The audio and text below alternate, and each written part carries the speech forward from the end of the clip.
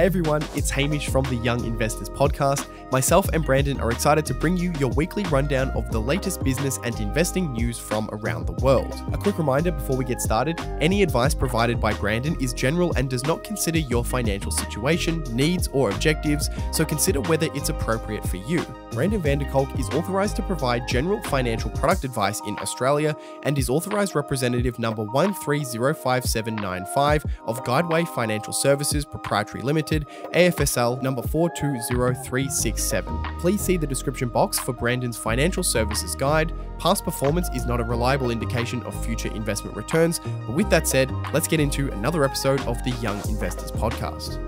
Okay, everyone, welcome back to the Young Investors Podcast. Hamish Hodder is joining me as always. Hamish, how are you going, my friend? Yeah, I'm doing good. We've had beautiful weather here in Melbourne recently. I'm very thankful of that. My mood is up because the weather is up and the sun is shining. Yep, exactly. It has been very rainy lately, but now the sun is shining and we are good to go. And in this episode, we are going to be talking about what investors need to know for 2024. So we've put our brain together, put our two brain cells together, as Hamish likes to say. We've put our brain together, our one brain. Our one brain, we put out two halves. All right. Yeah. Welcome back, everybody, to the Young Investors Podcast. So we've put our two brain cells together. We've had a bit of a thunk. We've had a thunk about what investors need to know for 2024. So with that said, we've got part one, which is the backdrop. And we've got part two, which is what to expect this year. And then we've got part three, which is how to invest or what investors actually need to do during this time. So with that said, I was going to give us a bit of a backdrop first. And the backdrop is around where we are right now in terms of the macroeconomic environment, specifically to do with inflation and interest rate hikes. So we'll start with how this all started, I guess. And it started obviously as a result of the coronavirus. So over the past few years, we've seen both supply constraints as a lot of places were shut down. We've also seen the demand for goods and services rise because the US government did widespread stimulus in the form of cash payments to citizens and also various relief measures for businesses. So when you think about that, just at a straight up supply demand, like let's bring it back to its most basic pieces, the supply-demand equation. If you have a situation where you choke supply and you also increase demand, or you have both running at the same time, that is going to cause prices to rise. Now, I'm using the US in this example, but this basically happened everywhere around the world. So in the US, inflation went from basically zero in 2020, and as time went on, it rose and rose and rose and rose, and it hit a peak of 9.1% in June of 2022. And I think quite high. Like the specific numbers, nobody really knew what was going to happen, but I think the idea that we were going to see some kind of inflationary environment was probably one of the easiest economic calls in the scheme of the idea. Economic calls are difficult to make, and most people can never make them. It's mostly extremely unpredictable. But that was kind of one thing in recent history where the environment kind of made it very obvious, at least to some people, I think, that we were going to see at least some inflationary effects out of COVID, just because of how it was handled. It's just a result of how it was handled. You're exactly right. The problem is that when inflation starts rolling, it tends to keep going, and that's why you see places, where it doesn't get handled correctly, like Zimbabwe, for example, get inflation just run crazy. It goes into hyperinflation, and then in a couple of years' time, the entire currency of the nation is completely worthless. Like you wouldn't even wipe your butt with the Zimbabwean dollar because it's just worth absolutely nothing. That's kind of like in Germany. I can't remember what was their currency called. Reichmark. They ended up, it was worth so little that they would put it in the fireplace just to burn to try and generate heat. So anyway, So when inflation starts rolling, it tends to keep going. So the central bank will usually step in and raise interest rates, which essentially puts the brakes on the economy. So raising interest rates, you can think about what it does. It makes mortgages more expensive. It makes business loans more expensive. And generally speaking, everybody has less free cash because their debts just got harder to service. So this overall reduces just willy-nilly spending, and overall that tends to lower inflation. Yeah. Now, And in the US, sorry, yeah? sorry, all I was going to add as well, it also makes it makes a lot of business investment cases make a lot less sense because, a business is looking at their cost of capital and how much it's going to cost them to get the money to then invest make these investments. So if interest rates go up, These all of a growth sudden, initiatives. yeah, all of a sudden previously it's like, oh, we'll get a 3% loan and we'll make 5%. But now if it's a 6% loan and it's still a 5% return, that money just doesn't get invested. So you just kind of get a general economic slowdown in economic growth in that respect as well. Businesses opening less stores, expanding internationally less often. So yeah, that's just kind of one thing on top of the things you mentioned. Yeah. So in the US, the Federal Reserve initially they lowered interest rates during COVID, and that was just at the onset of the pandemic, basically just to help everybody out because we're all a bit nervous. It was a tough time. Immediately, it was a tough time, so they lowered it to 0 just to help everybody out. But then inflation soared, and once that happened, they raised interest rates on 11 occasions, bringing the Federal Reserve funds rate from 0 to between, what we see exactly right now, which is between 5.25 and 5.5%. Now, in doing this, the Federal Reserve has successfully reversed the inflation trend. So, as I said, inflation was at 9.1%. Today, it sits at 3.4%, which is still higher than the Fed's target of 2%, but the trend has definitely been in the right direction with inflation, thanks to these increases in interest rates. Furthermore, so unfortunately, we still have a little ways to go. Like, it is going in the right direction, but it's not completely sorted yet because the Fed's target rate is 2% and it's still at 3.4%. So it's still too high versus what they want. And furthermore, core inflation, which removes categories like food and energy, as they are both typically very bouncy and they can sway that headline inflation rate quite a bit from month to month. That number currently sits a little bit higher than the headline rate at 3.9%. So inflation is still there, not as bad, but it's still there. So we're in an interesting kind of time. Yeah. But overall, that's kind of the backdrop.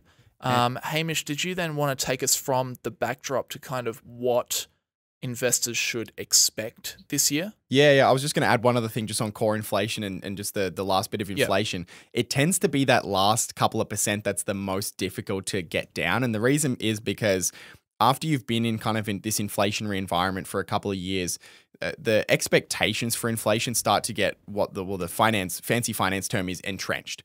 So people start to expect that prices are going to continue to rise, and therefore they act accordingly. They tend to want to get ahead of inflation. If that fridge you're going to buy is going to be 4 or 5% more expensive in a year's time, you should buy it now. And the act of doing that can actually make that last bit of inflation kind of difficult to get down. And the other kind of element of it is a large part of that last bit of inflation is services inflation, which is notoriously very difficult to get down because there's a huge human element involved in those services. So it's, when you have, wage growth that's supported by inflation, then it's very difficult for that last bit of inflation to go down. So that's why, we saw a very quick decline to some extent, reasonably quick decline from like 9 to 3-4%. And then if you look at like the last 4 or 5 months, it's kind of just bounced around in that range. So that's that, as you said, that's kind of the backdrop of like, what we're going into is like, can we get that last bit of inflation down? So then, we can talk about, I guess some of the different themes, going into this year. I think you've got a couple of themes here and I've got a couple here as well. Of course, one of probably, especially if you're looking at the US, one of the most interesting themes is the US presidential election. That, of course, happens once every 4 years. That'll be taking place, I think, in November of this year. I think is when they typically hold the federal election, and we can kind of look at some interesting stats, I guess, around how the economy and the stock market interacts with the election, in both directions. What does the election impact on the markets, and how does the markets impact the election? So historically, in the election year, stock market performance has actually historically been more positive than negative. The average return has been 11.3%. When a Republican was elected, it was an average of 15.3%. And when a Democrat was elected, it was an average of 7.6%. Interesting. But if you actually look at year by year, those averages sound kind of nice and rosy. But if you look at it year by year, there's a huge amount of variance, and it's basically random. So it doesn't look like there's any real correlation to any extent between the election year, or I guess like the year before the election, because it happens at the end of the year, and investment returns. But there is some element of correlation between the economy and election results. There was a report by Goldman Sachs that was put out recently that kind of explored both of those elements, from the election affecting the economy and the economy affecting the election. So how does the economy affect the election? First-term incumbents, so Biden, for example, it's his first term, and he's running for, he's probably going to run for re-election. They tend to have an advantage in elections, so they tend to win more often than they don't. But there is an exception, and the exception is in recession years. So in recession years, the challenger, which in this case would be the Republican Party, probably Trump, actually wins more often than not. And that kind of makes logical sense, I think, because if there is poor economic circumstances, people are more likely to seek a change in government. So that kind of, seems to make pretty rational sense. And then you can think of, how does the election affect the economy? So Goldman Sachs found that whoever wins in 2024 will usually face a very this is just the start of the thing. Whoever wins this year will face an unusually large budget deficit. So in 2023, it was 1.7 trillion. In the last 60 years, on average, fiscal policy grows more expansive ahead of elections. So the government tends to ramp up spending going into the election, which again kind of makes logical sense. In financial year 2024 so far, the budget deficit has been $510 billion. So that's since October 1st. So in 3.5 months, $510 billion. And then after the election, winning incumbents, which would be Biden or Democrats in this case, tend to tighten policy somewhat following the results. So that's kind of the general, if you're looking broadly at how the economy interacts with elections. Mm. And that shows a very important point, Hamish. I'm going to take us through to a different theme. Is that these large deficits, so the US now runs very consistently a big deficit. They spend more than they earn, which means they have to go into a lot of debt. They have to keep taking on more debt just to fund their spending sprees. Yeah. So that also means that the government, when they refinance their debt, are facing higher interest rates. And that brings us back to the topic of interest rates, because this year, we're feeling higher mortgage costs. Businesses aren't quite able to expand. The government has a big pile of debt. Everybody it's nice. It feels good when interest rates go down. However, there's a lot of debate, and this will continue throughout 2024, as to what will happen with interest rates in 2024. So in the US, the Federal Reserve are currently saying that they expect 3 interest rate cuts in 2024, each being 0.25%. Yeah. So they're expecting rates to come down a little bit, but not that much. And that, high interest rates do tend to weigh on the stock market. We have seen the stock market rise already on the expectation that rates will be cut. But it's also worth mentioning that this is very hotly debated at the moment, as to whether interest rates will come down or whether they will stay around what they are. Yeah. And there are a lot of people, a lot of economists even, that do believe. I mean, Jamie Dimon, CEO of JP Morgan, is saying, look here, I don't think rates are coming down. And the reason is partially because of inflation. So at the moment, there's a lot of concern in America around taking their foot off the gas, or just lowering interest rates at a time where inflation is not 100% back down to where they would like it to be. And the reason that everyone's a bit jittery around that idea is because of the 1970s. So in America in the 1970s, there were 3 waves, consecutive waves of inflation, each higher than the last. And this all came about because as inflation started to cool each time, the Fed then loosened its grip and it lowered interest rates back down. But the premature easing of the monetary policy just loosened the slack on a dog's leash. And what happens when you loosen the slack on a dog's leash? It just pulls harder again. Maybe to add a bit of context to that as well, in the last the last time that the second time inflation peaked and then started to come down and they decided to lower interest rates, inflation was around 5%. So our inflation is a little bit lower. But yeah, funnily enough, if you kind of measure inflation the same way that it was measured back then, our inflation is still higher than it was back then. So it would be a pretty similar. You could argue that potentially it's a similar circumstance where if they start to lower rates now, it could also be, premature in the same way that it was, in the 70s. Yeah. So right now, as we sit here in 2024, the Federal Reserve is acutely aware of how bad the management was in the 1970s, and they really want to ensure that it doesn't happen again. So that's the first factor why they might be hesitant to lower interest rates. There's another couple of factors that are also very inflationary that we're still seeing play out as we speak. So the first one is the ongoing war in Ukraine. This war impacts grain supply around the world, as Ukraine's a big exporter. It also impacts, as we have seen, everybody has seen, it impacts energy prices. Ukraine is a significant transit route for natural gas and oil pipelines that transport Russian energy resources to Europe, and any disruption in energy supply chain in the energy supply chain due to the conflict can lead and has led to higher energy prices. So that's still ongoing. That still causes problems, and those problems are inflationary. And then if one conflict wasn't enough, we also have the Houthi rebels attacking cargo ships in the Red Sea, which is disrupting the major shipping lane between Europe to Asia. Now, we've spoken about this a couple of times, so we don't have to harp on about it too much.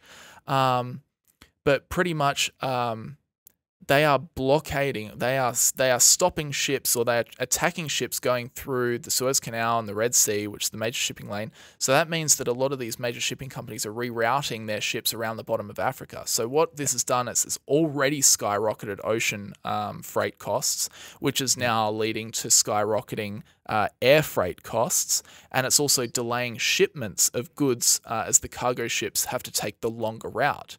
So it increases their transit times. So overall, we've got a few things, like a lot of people are very excited for interest rates to come down, and rightly so, because high interest rates suck.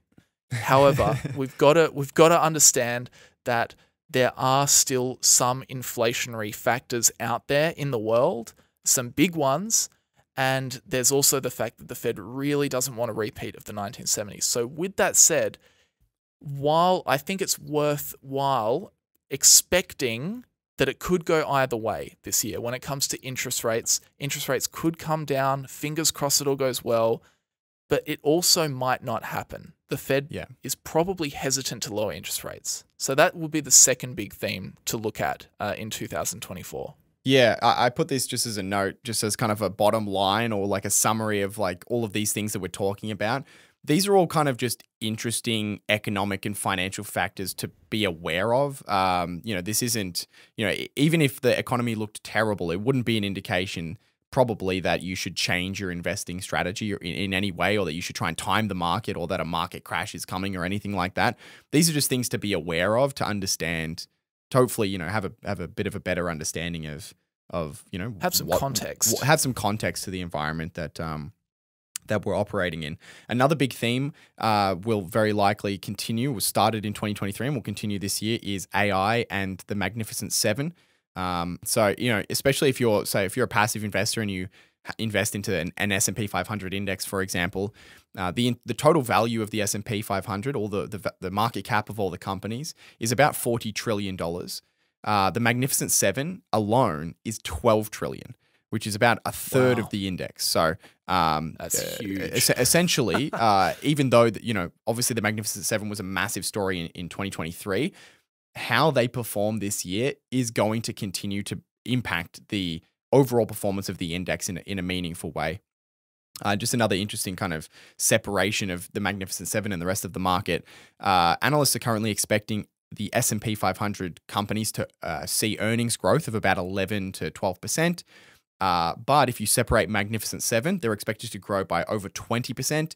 And then if you look at the rest of the market, so the S&P excluding the Magnificent Seven, they're only expected to grow earnings by 6.7%. So it really shows you that where the index is really two markets. Like you've got to kind of think of it, you got to kind of think of it as two categories. You've got these 7 companies that are doing, getting exposed to this AI story. And then, the rest of the market, which is more of a reflection, I think, of the rest of the economy. Yeah, and just to build off that point as well, the only other thing I wanted to talk about when it comes to AI and the Magnificent Seven. So the Magnificent Seven are kind of the big 7 technology stocks that are also kind of integrating a lot of AI into their products, and that's why there's so much hype around them. But the only other thing I wanted to talk about was an article, or someone might have even been, it was Steve Eisman, that's who it was, talking about the earnings of these tech companies.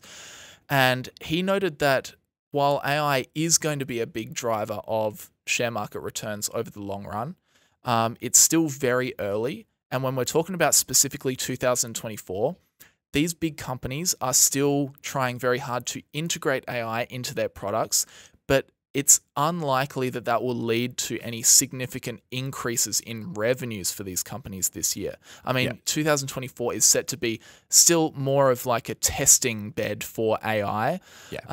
There is one company in the Magnificent Seven that is already seeing their earnings skyrocket. And it's very interesting. That company is NVIDIA. And the reason they are seeing massive impact on their earnings is because they are on the hardware side. Yeah. So all of these companies are buying hardware off of NVIDIA, which has to happen up front so that all these companies can then go and do their testing and create their own products based on this new technology. So it's interesting. NVIDIA is seeing all of the clients buy hardware off of them. However, the other technology companies are still probably in full experiment mode in 2024, and it's probably unlikely that we'll see a massive game-changing product. I mean, you can even think about ChatGPT that came out at the end of 2022. That's still so early in its revenue generation. Of course. Yeah. That was the first thing. That was the thing, the trigger, the catalyst for this whole trend. Yeah. And that one's still very early. So, yeah. Yeah. And Eisman also spoke about how we haven't really seen any actual AI companies emerge. We've kind of really only seen big tech companies adopting AI. So it will be interesting to see over this year and over the following years as we start to see actual AI companies emerge in the same way that, in the early 2000s, 10 plus years after the internet was mainstream, it was then that we started to see the development of pure kind of internet companies like YouTube didn't come out until 2005, for example. Netflix didn't have a streaming product until 2007. This is 10, 15 years after the internet was already going mainstream. So we likely haven't even seen a lot of the big AI companies, or the companies we will know as AI companies. They probably don't even exist yet, and we'll start to see those come out maybe this year, but certainly over the next few years. Yeah. So overall, that is the backdrop. That's where we were, how we've gotten to the point we're in now, and also some context around what to expect this year. And then in the last section of this podcast, I just wanted to talk about investing during this time. That's obviously what people are tuned into us for. And let's break it down into passive investors and active investors. So I think the easy one to take first straight off the bat is passive investors. That, from my opinion on that, is that your investing strategy never ever changes. It doesn't matter if the market's up, down, sideways, backwards, inverted, inside out, whatever. You just keep going. You just keep doing the same thing, because that strategy is saying, I don't know enough to pick the winners. I don't know enough to pick the winning times. So my stupid head is just going to try and benefit from the share market overall over a long period of time by diversifying my money across the whole market through something like a market tracking ETF. And then I'm just going to put a little bit more money into that ETF over time. And as the stock market bounces around, that will buy me more shares, and eventually I'll even out to the overall share market return. Yep. And that is historically, it's a strong strategy. And usually it beats people trying to pick stocks. Yeah. Not only has it been very good, it's most retail investors who pick stocks lose money, and even most fund managers aren't able to beat the index after you take into account their fees. So, it's historically been a very, very good strategy. Yeah. So I don't know how you feel, but for me, because I'm in part a passive investor, I subscribe to both active and passive. Yeah. But for me, as a passive investor this year, how am I going to change my investing? I'm not at all. Yeah. Do you have any other thoughts on that? No, that's basically it. And even when it comes to, active investing, you shouldn't really be changing your principles based on, generally speaking, you shouldn't be changing your principles based on what's happening in the economy. You should have kind of a set of principles that you use to pick individual companies, and that should that should remain the case regardless of what's happening. So even though you might change what you're investing in if you're being a little bit more active, the principles that you're applying should kind of remain fairly consistent. And one pretty reasonable way to go about it, if you think that you can't predict the economy, which nobody can, so that would be the correct opinion, is to pick kind of all-weather companies, companies that can weather any storm. And so you don't have to worry, right? If you're holding a company and the economy goes into a recession, you know that they're probably going to be okay. And these companies have, a bunch of characteristics. They have low debt. They have maybe a strong economic moat. So something that kind of compels customers to come back to this specific business and not change to another business when they're getting price sensitive, for example. They have an excellent management team that, maybe has a history of navigating difficult economic circumstances and adjusting the business accordingly. Businesses that are consistently profitable is pretty important. I like to look back over 10, 15 years and see, did these companies lose money in the last recession? Because that can, bring a bit of, worry from an investor perspective. If a company is suddenly burning cash, can they survive? And another interesting one is, are they going to be or likely affected by big technology shifts, like AI, for example? There's a really famous Warren Buffett quote about, he says something about the economy, but it won't change the way that people chew gum. Right? So there's some businesses where, regardless of what's going on in the economy or regardless of shifts in technology, it doesn't really change the business. The business is just kind of it's very consistent over multiple decades of, the internet popping up, AI popping up, and computers and all sorts of things. So that's another thing you can think about, like how exposed is the business to being disrupted by the latest technology. Yeah, I think very similarly. I just think back to, so as an active investor in 2024, we spoke about this in our last podcast, Hamish. You spoke about how defaults had corporate debt, like in that corporate debt story, how more companies are going bankrupt. And you said why. Yeah. And the trend was negative cash flow, high debt burdens, and weak liquidity. So I think that's specifically what you're looking for is the opposite. When we're looking for companies to invest in, when there's all this macro uncertainty and high interest rates, you're looking for positive cash flow, low debt burdens, and strong liquidity. Yeah. And I think if you can tick those off, like I agree with you, Hamish, that definitely your system doesn't change when it comes to analyzing the companies. But I think when you get into a period like we're in right now, where interest rates are climbing, those are, three things that you can particularly look at just to play it safe. Yeah. And then, if there is short-term pain, we never know that if there's going to be a recession or whatever's going on in the economy. It's always, just an opportunity to potentially buy good businesses at better prices from people who are selling good businesses out of fear, which does definitely happen. If you look through history, whenever there's broad economic problems, even good businesses, their stocks go down, which doesn't really make any sense. If you're planning on holding a good business for 10 years and they're always profitable, they have low debt, they've got great growth opportunities in front of them, what does one bad year mean? But the stock will still probably go down because people sell out of fear. They want to move into cash. They want to move into bonds. They want to go into something fixed and a bit more tangible, like gold. You generally see people flood to gold. But that's a really good opportunity to get in on some of these good businesses at prices that you just wouldn't see when things are all rosy. And that's kind of your mindset if you're an active investor, is to buy from people selling out of fear. Mm-hmm.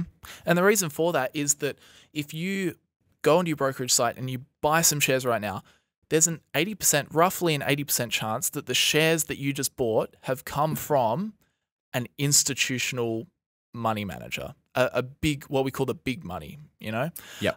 There's only roughly a 20% chance that you've actually bought it from an individual like you or me. Yep. So, and the reason that happens, and the reason Hamish is talking about these periods of fear, and even good companies, their stock prices can fall down. You say, how can that happen?